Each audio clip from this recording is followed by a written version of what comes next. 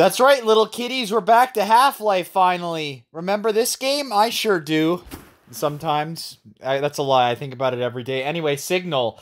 We have 3 more PlayStation 2 maps to get through. Signal, Basement, and Waypoint, and, you know, obviously we're starting with Signal here. This is pretty good. It's just kind of, pretty much any, like, sort of praise I gave, like, something like Office, you can apply to this one. Though this is a bit of a better map in my opinion, which we'll go over the reasoning why. Apparently this is based off of a portion of the chapter Code Green from Half-Life Decay, which I've never played. I have the fucking PS2 version of the game and I've never played it. Meant to stream it at some point and that fell apart because, you know, I can't do anything apparently. Let's talk about the map. So yeah, as you're gonna see here, it's not like Office. It's a bit more detailed in that regard. Though, see, the thing is, Office started out in the Dreamcast version for, I'm supposing, what was supposed to be a multiplayer version, or like a multiplayer mode for that game that just never went anywhere. Whereas this obviously, like, you know, Code Green was designed with the PS2 in mind, I'd like to think. So even then, the multiplayer map, you know, a lot of these, like, PS2 multiplayer maps are a bit simple, but this still looks a lot more detailed than the Office was. Anyway, I don't know what the hell I'm going on about here. So yeah, if you start in this little security area here, you can grab a shotgun, which, you know, as I always say, is a good time. Never leave home without it. We're gonna come this way now, and you get this little, nice little look at, like, waiting room area with a water thing! It's called a water cooler, right? Or, what do you call these things? Never mind. Anyway, so yeah, there's not much, it's a very open map in the sense that there aren't many places to hide. You got a lot of long corridors, so you gotta, like, you know, think quickly if you see someone else come through. Not that I really need to, like, tell you that. This door doesn't do anything, but, you know, that's not really gonna be too much of a problem. You got a like a little office cubicle thing that's, like, here, I don't know why. And in it, as you can see, you got another shotgun, so if you start here, grab that. Come this way, we're gonna check out what's on the other side of that room there. I'd like to think there's something up here, but I'm imagining it's just a holdover from the, like, single-player version of the map, so never mind. Grab yet another shotgun. This map likes its, like, you know, shotguns. And its grenades. That's something Office didn't have, if I remember. And as you can see, that's where that door led to.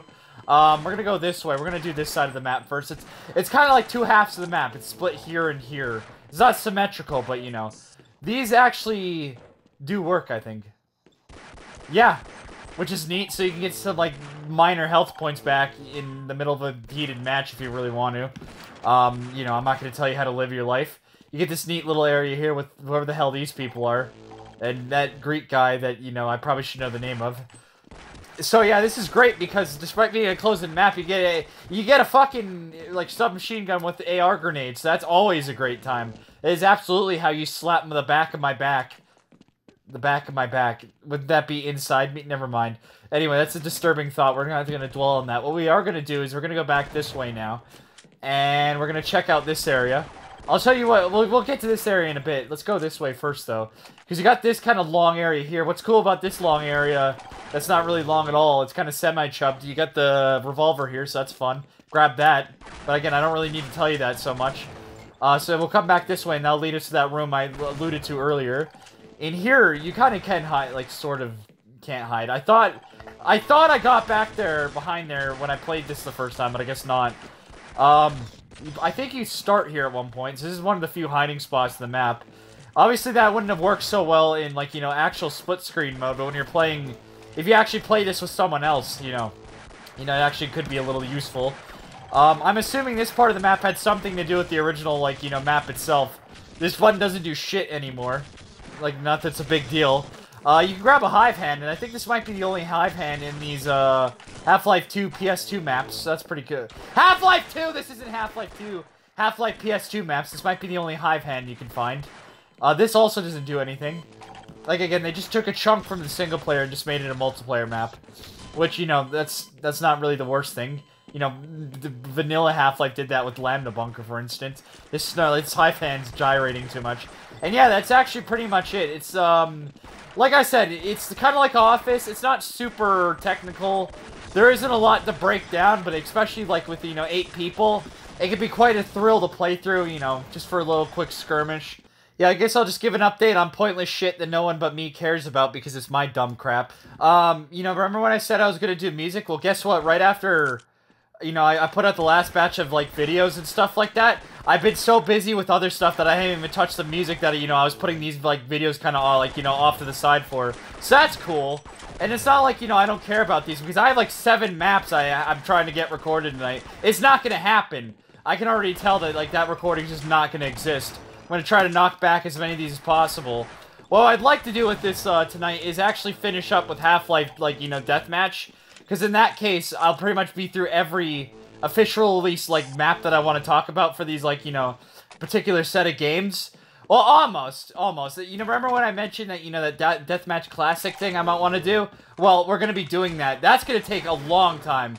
That's a whole can of worms. Again, you might know what I'm talking about, but that's like 14 or so maps I'm going to have to talk about. So yeah, if you thought I was going to be done talking about map videos anytime soon, which I thought I was, I actually genuinely thought I might be, well, you're out of your mind, because now I have like a ton more to do.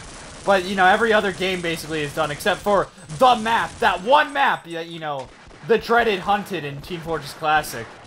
And besides that, yeah, it's just Deathmatch Classic from here on out. But I do have some Half-Life maps, like custom ones for both Opposing Force and Half-Life here in the pipeline, so that's cool. I don't know why I'm talking so much about this. You might as well just wait for the videos to come out, because it's like, you know, it's not like anyone's hyped up for this shit or anything like that. It's just like, oh yeah, that New Line Void guy, he happened to, like, you know, puke up some more videos. I might as well watch them, because I have nothing better to do. I mean, you know, I need something to lull myself to sleep. I better put New Line Void on. You know, the revolver's always fun to use, but it is a little bit of a bizarre choice for this map here, because this is not a long-range map. Oh yeah, Claymores. I forgot. The bot must have picked these up at the other point. Satchels, sorry. You know, this is kind of not the kind of map that you would expect, you know, the revolver to show up in, but hey, I ain't complaining. Damn it, side burns. It caused me to get an itch and lose. I gotta fix my mouse pad. Damn it. There's nothing quite like playing one of these Half-Life maps and having, like, the corridors or whatever just fill up with blood decals. You know, if I haven't mentioned that before in one of these videos, I'd be very remiss, because that's one of the greatest treats about this game. Well, really, a lot of, like, you know, Gold Source games, but I feel Half-Life especially just had buckets of blood sometimes in, like, these maps. Like, look at this. Holy shit. I mean, it is kind of lazy with the shotgun here, just kind of overhanging like that, but it maybe when it in the PS2 version, the entity is rotated, so it's actually properly on the table. I wouldn't know.